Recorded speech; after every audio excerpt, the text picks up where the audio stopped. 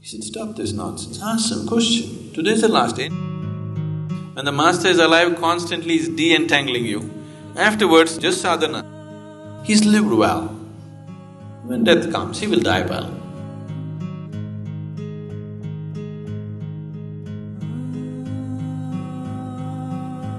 Namaskaram, Sadhguru.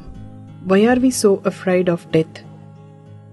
See, right now, why there is so much fear is the substance of your life is only in your clothes, your jewels, your education, a few people that you gathered around you. That's all the substance of your life is. All these things can be taken away from you any moment, isn't it? This is the only thing which is giving you solidity. Yes? That little bit of education, your clothes, your jewels, your bank balance, a few people around you, this is all that is giving you some sense of solidity of being a being. This is not a being, this is a patch-up job. So, with such petty blocks, when you build a building, naturally you should be very worried when it'll collapse. Now, instead of using a stone block for this column, if I use the twig, definitely I'll be always worried when it'll collapse on my head, isn't it? Isn't it so?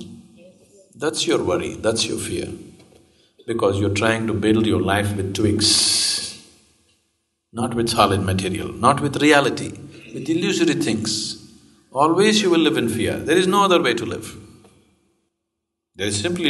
if you're living in a house which is supported by twigs, being afraid that it'll collapse on your head is very natural, isn't it? That's all that's happened to you. It's time you bring something more substantial into your life. If you bring something more substantial, then suddenly you find, if you sit here, everything is fine. Life or death, still it is fine. That's how it'll be. A very beautiful story. Buddha, on the last day of his life, he always had a breakfast of rice gruel in the morning.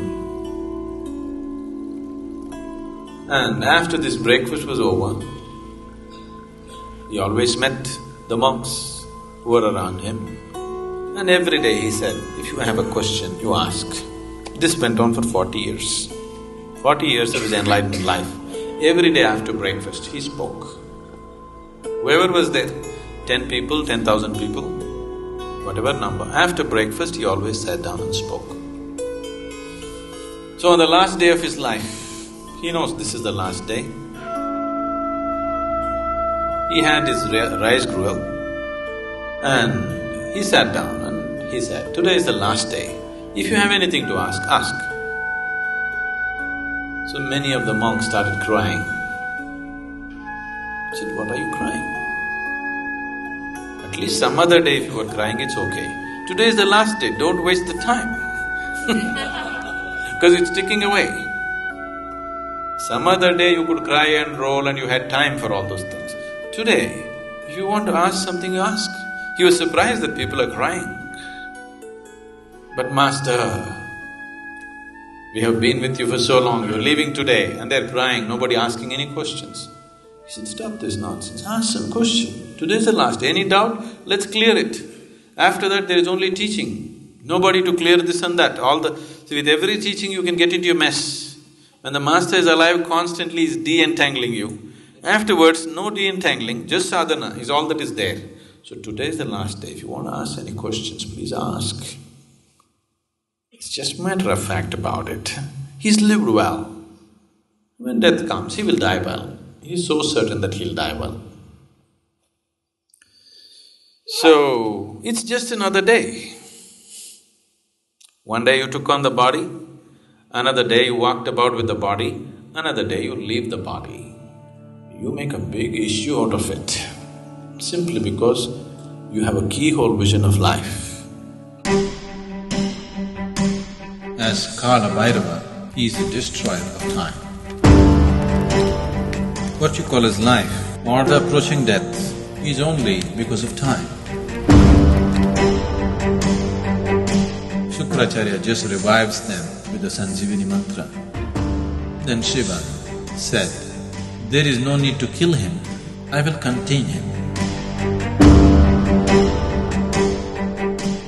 Whatever I try to do, I become that. If I dispense death, I become death. One who constantly feels death within himself, his life will reverberate across the existence." For most people, who I am is not apparent in the way I live. Probably you will know who I am just by seeing the way I die.